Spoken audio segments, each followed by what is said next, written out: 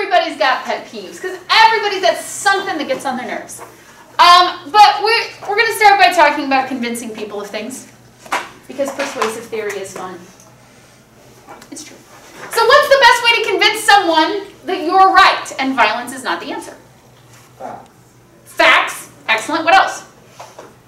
Confidence. Confidence? Okay, so like in being certain in what you're saying, you're more likely to convince others. That's pretty solid. What else? Being smart. Being what? Smart in general. Being smart in general? That just kind of goes back to confidence. You can fake that. What else? How do you convince somebody that you're right? Evidence. Evidence? Absolutely. All right. So a lot of times in speech class we talk about informative versus persuasive.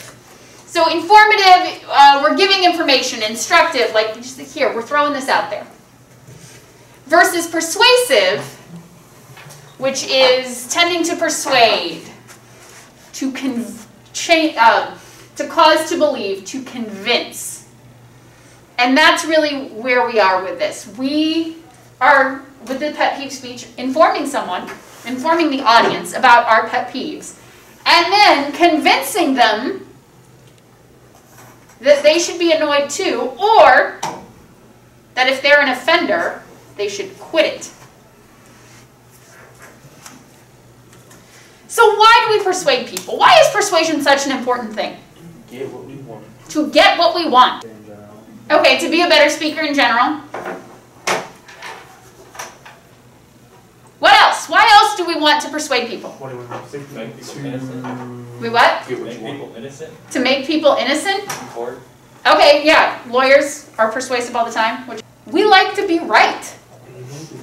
As human beings, like we want to be right and we want other people to agree with us. It's like a human need.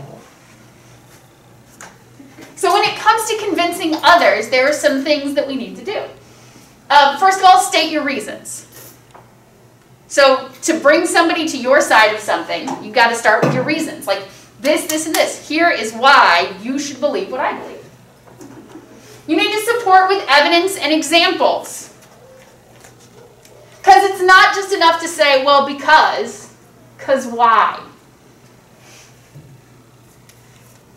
This is an important one. We don't badger, shout, or belittle, because persuasion is not verbal aggression.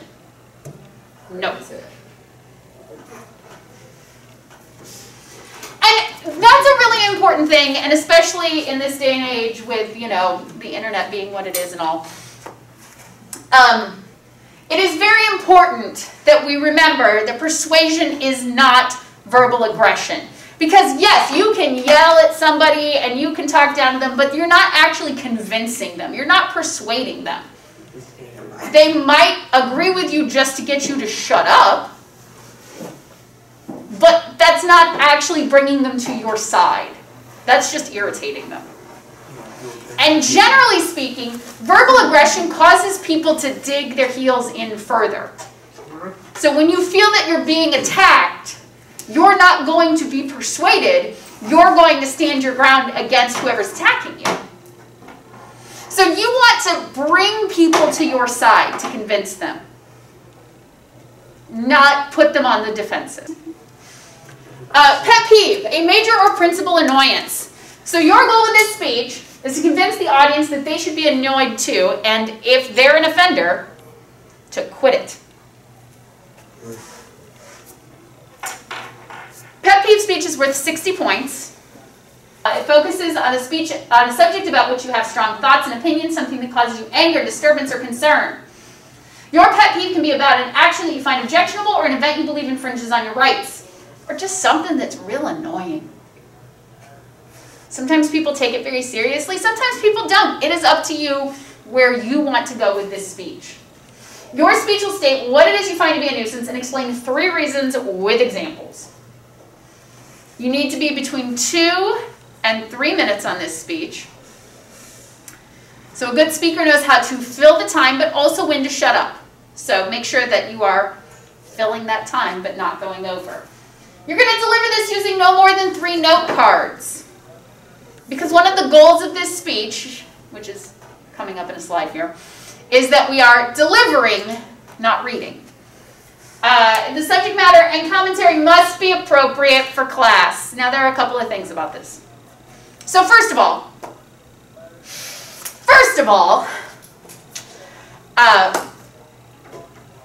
like, keep your language choices appropriate. Every now and again, somebody gets real fired up and words slip out that shouldn't slip out during their speech. Don't do that. Secondly, you can't call people out by name. So you could say that, like, my pet peeve is the people who borrow my stuff and then they never return it, and when they finally do give it back, they've broken it some way. Like, that's a nice general thing. You can't say, my pet peeve is Oscar, who I loaned my headphones to last week, and then he didn't give them back and didn't give them back, and when he finally did, it had, like, little ear crud on it. What is that? Like, that would be wrong. Don't do that. I didn't really loan Oscar any headphones. It's okay. So, like, don't call people out by name. Oscar. And I'm sure this is none of you, but for the sake of making sure I'm clear about this, don't talk about something that's going to make me think less of you as a human being. So please leave any, please leave any views that end with an ist at home. I don't want to, yeah. You know what I'm saying here? Yeah. Give the Oscar that. What? And last but not least, no podium. You're going to be graded on. And it seems like a lot, but it's really the exact same thing that you were graded on for the last speech. It's just broken down a little bit more because that's how I think in the grading process. You have an attention getter. You have a thesis. You have reasons. You support your reasons with examples. That's that detail section in the body of the speech. You have a conclusion. Under no circumstance do you end your speech with, that's it, the end, I'm done, or the classic, so, yeah. Thank you for listening to me. I'm going to be here all day. And then vocal qualities, eye contact, gestures, poise, and time, for a total of 60 points. I want to talk for a second about speech goals. When you do that reflection, or hopefully did that reflection for your personal experience speech, you set a goal for yourself for the next speech. Speech is all about setting goals, because speech is a hard thing to grade because not everyone starts at the same level. It's not like math class where you either get the problem right or you get the problem wrong. Like, that's just not how it works. It's an improvement grade. So it's based on where you start, what you want to improve on, and how far up you go. I identify things that I think you guys can work on, but you also identify things that you think you personally can work on.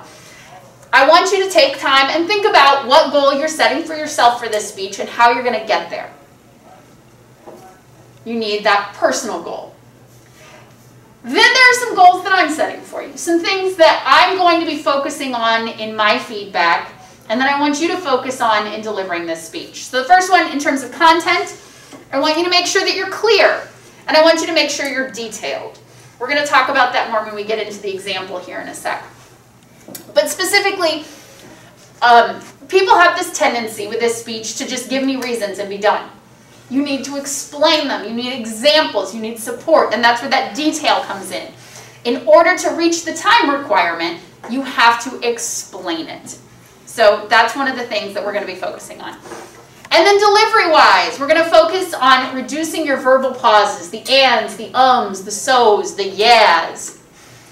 And then also being conversational. As I said, you're going to use note cards because we want you to deliver the speech, not read the speech. And that's a hard skill. The pet peeve template. To help you prepare for this, it starts with brainstorming. So think about what it is that you want to talk about in your speech, what your pet peeve is. And again, like, everybody has something that gets on your nerves, and sometimes it's something serious and sometimes it's something ridiculous. One of the funniest ones I ever had was somebody who was talking about her pet peeve was babies with dirty socks. What? She's like, you can't walk? How did you get dirty socks? She got a point though. I know. Right? So these are, it could be anything. Very popular topics. Last semester there were a lot of people who, customers, Karens. They had issues with Karens. Oh yeah. Yeah, For sure. yeah, as anybody who has a job. Roundabouts. Well, I don't work retail. Roundabouts are pretty popular topics. The student parking lot, also a pretty popular pet peeve topic. We start with brainstorming. Figure out what it is you want to talk about. When you get that topic, then you need to take that topic and write it into the thesis. The thesis is, remember, one complete sentence that says my speech is about without using those words, because you don't want to say, my pet peeve is... Well, it's supposed to be conversational. It's not conversation. My pet peeve is? Yeah. Then you got to come up with your reasons. Then you want to take a look at your tone. Because it can be serious, it can be funny, it can be what do you want to sound like with this speech? How are you going to be most effective in convincing others? I never read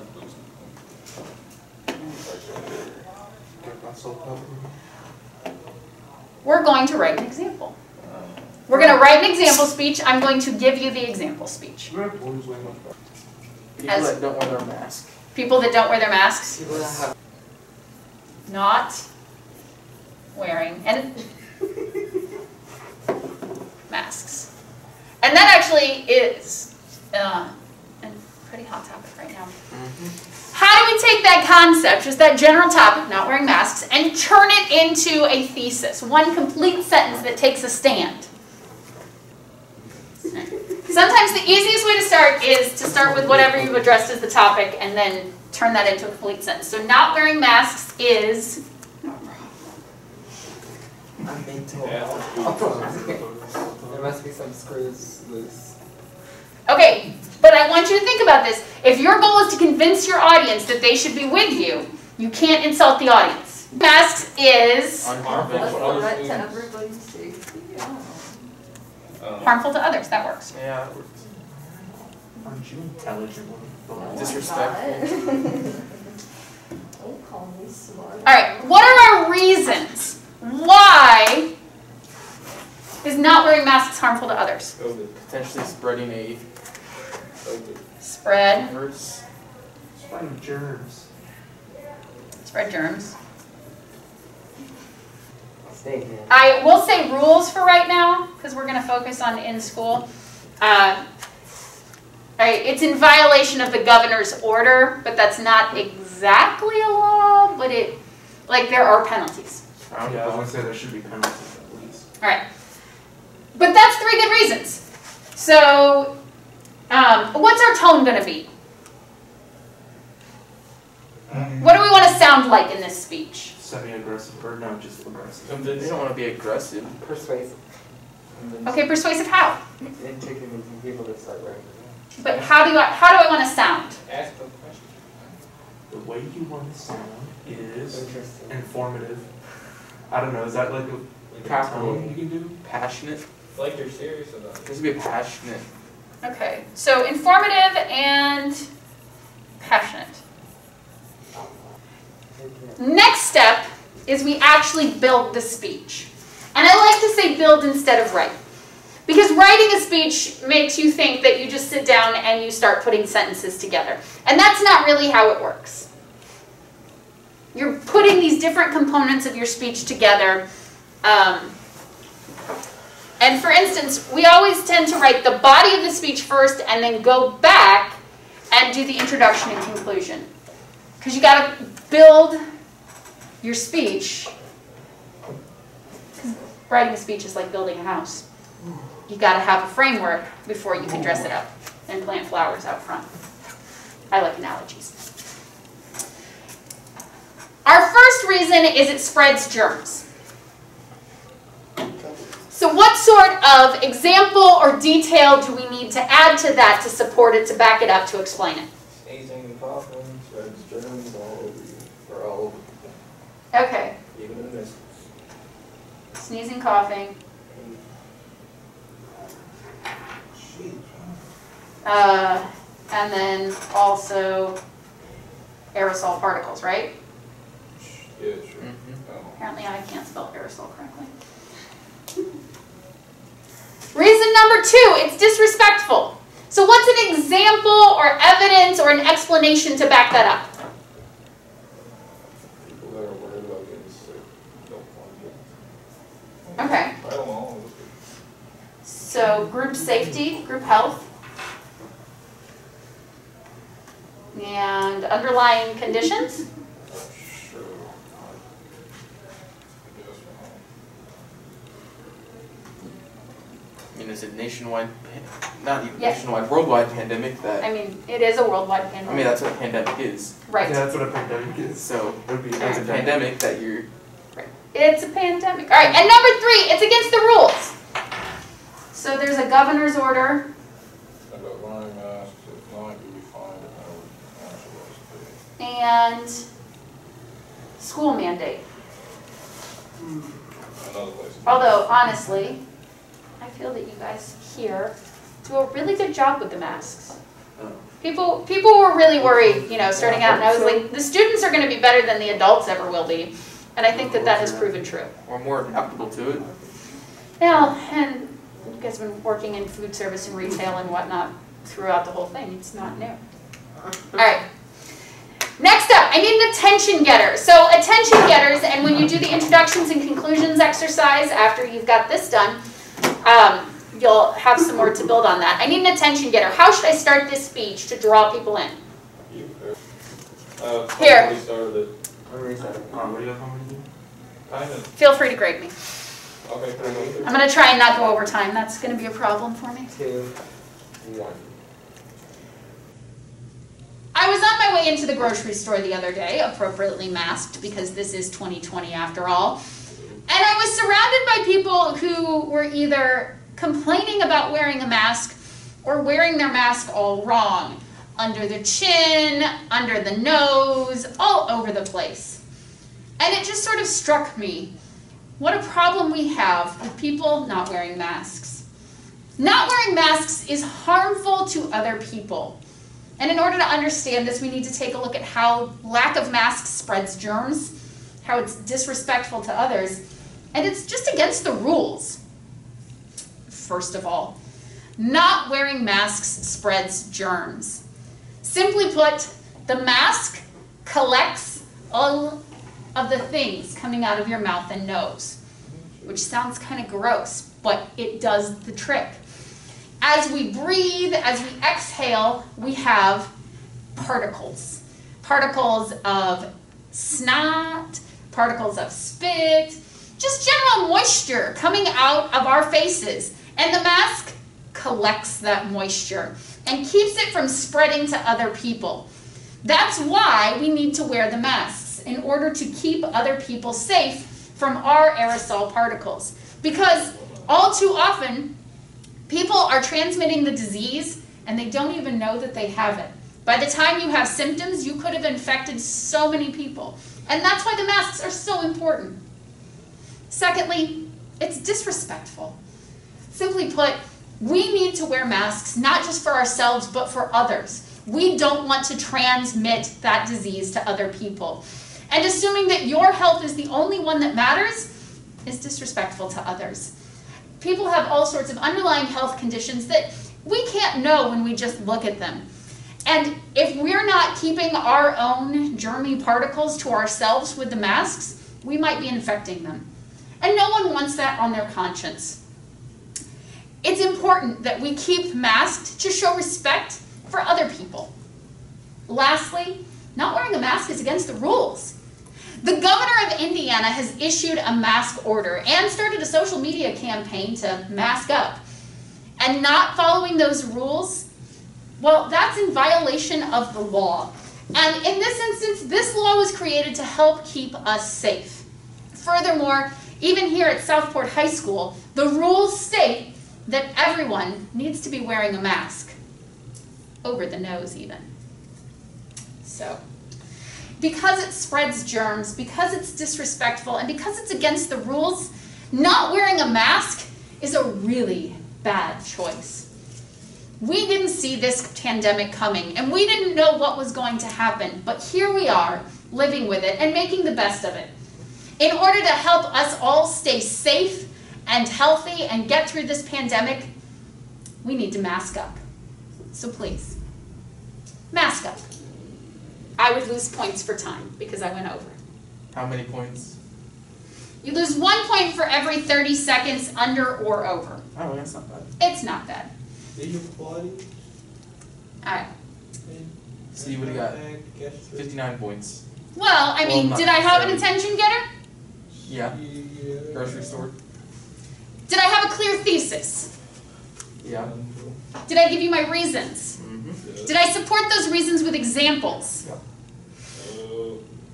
Yes. This examples part is where people get a little hung up. They want to tell me the reason and then they don't always want to explain it completely.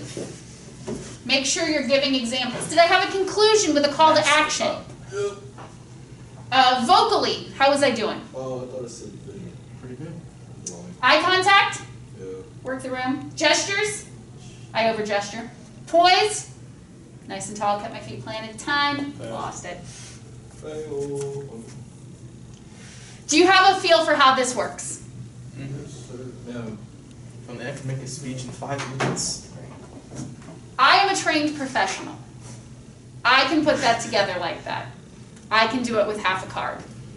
You are not yet trained professionals. And that is why it is so important that you follow the steps, complete the template, do the introductions and conclusions activity, and come to class next week ready to speak.